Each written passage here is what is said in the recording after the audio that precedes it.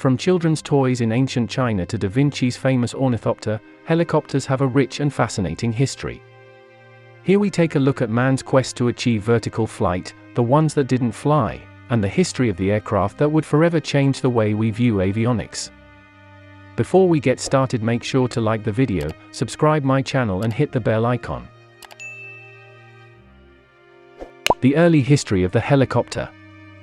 Ancient China is where the concept of vertical flight, which allows an aircraft to hover, take off, and land vertically, first appeared.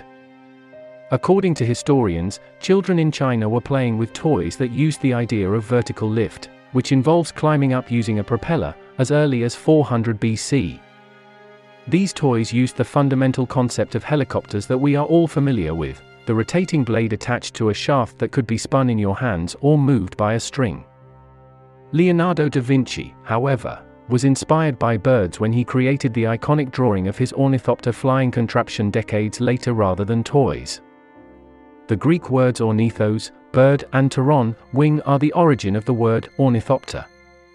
In his painting of a human-powered flying machine from 1485, he claimed the flight of avian creatures as his inspiration, particularly the flight of bats and birds. Unfortunately for Da Vinci, it took his ornithopter over 300 years to actually fly, and even then, the initial attempts were unsuccessful. A polymath frequently referred to as the Russian Da Vinci, Mikhail Lomonosov set the next major milestone in the quest for vertical flight in 1754. Lomonosov created a device he thought would aid in raising meteorological equipment into the air. To prevent the torque from a single propeller forcing the machine to spin in the other way, the design featured two propellers revolving in opposite directions on the same axis, a concept known as coaxial. Sir George Cayley, dubbed the father of aviation, was the next to jump on the vertically propelled bandwagon, which is a very true description of what some of these early designs looked like. Cayley, an engineer and inventor, identified the four main forces of flight: weight, lift, drag, and thrust, as well as their relationship. Cayley experimented with a concept he termed the aerial carriage in 1843 because he was determined to figure out how to lift his heavier-than-air vehicles off the ground. Although Cayley's flying machine, like Da Vinci's ornithopter, never ever flew, it took a lot of influence from his work because it had four rotating propellers in the shape of umbrellas. Gustave Vicomte de Ponton d'Aincourt, a French academic who was interested in vertical flight, coined the term helicopters in 1863 to characterize his flying devices. The word was created from the letters pteron and helix, the Greek adjective for spiral. The helicopter now had a name, but the Frenchman was still unable to lift off with it. Over the ensuing 60 years, scientists and innovators continued to struggle with the issue of vertical flight, including the legendary inventor Thomas Edison, who gave up the project after engine testing in his laboratory resulted in an explosion. By the turn of the 20th century, helicopters were still incapable of flight. Lift-off. By achieving powered flight in an aircraft built by the Wright brothers, two self-taught but tenacious engineers, aviation history was made in 1903. And 4 years later, Louis and Jacques Breguet, another pair of brothers, made the first vertical climb in their gyroplane No. 1 craft. It only stayed in the air for around 2 minutes and only for a small distance above the ground, but it was nevertheless a breakthrough and a more convincing one than French inventor Paul Cornu's helicopter, which could only hover for 20 seconds at a height of 1 foot. Going places. Juan de la Cierva, a Spaniard, discovered that a propeller's blades required to be hinged in order for them to flap and change their speed in relation to one another, which solved the stability issue. This was excellent news for the pilot as well because it made for a more pleasant flight, because the blades were held in position by centrifugal forces rather than being firmly linked to the rotor. De la Cierva's autogyro No. 4 is usually regarded as the first successful vertical flight, having completed a 4-kilometer circuit around Madrid in 1923. Sikorsky, father of helicopters. The Germans started working hard on the vertical flying industry in the 1930s. Heinrich Fock and Gode Aeschylus established the business Fock Aeschylus with the goal of producing helicopters, building on de la Cierva's design. The key distinction between the Spaniards' Autogyro No. 4 and their FA-61, commonly known as the Focke-Wulf 61, was that the latter featured powered rotors.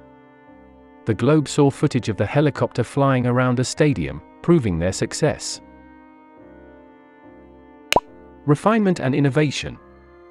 The helicopter would go through countless new designs and advancements over the following several decades as engineers and scientists worked to increase flight stability and comfort while also extending flight periods.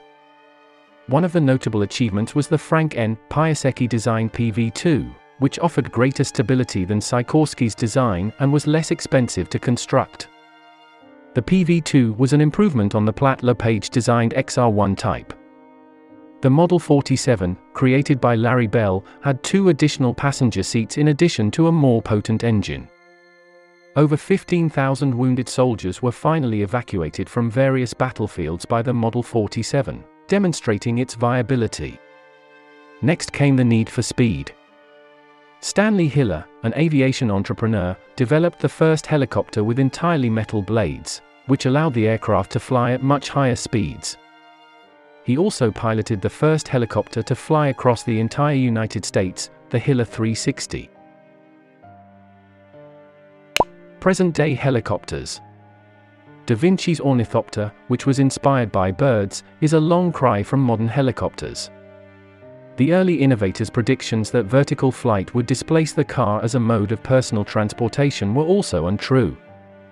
However, in recent years, the helicopter has begun to play an increasing number of civilian tasks, including supporting law enforcement, responding to medical emergencies, battling fires, and being utilized by news crews and for personal transportation. Now you may fly across the continent in your private helicopter charter, finish your business meeting while it waits, and fly back to your house in time for dinner. Sikorsky may come up while you evaluate your possibilities for helicopter charter. The Sikorsky X2, which broke a world record for helicopter speed at 415 km per hour, and the Sikorsky S-92, which can accommodate 19 passengers in the utmost luxury and comfort and acts as a castle in the sky, are some of the leading lights of the contemporary helicopter business. Additionally, the Russian-built Mi-26 can lift an aeroplane if you need to carry a particularly big weight. It's tempting to make predictions about the future of vertical flying given how commonplace helicopters are in our daily lives.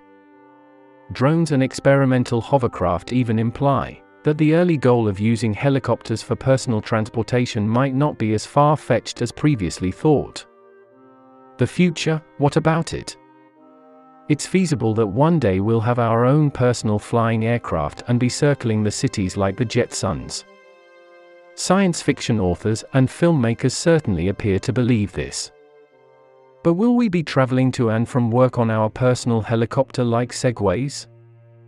Will personal hovercraft or helicopters ever take the place of the vehicle as the primary mode of personal transportation? All we can do is wait and see. This was the evolution of the helicopter.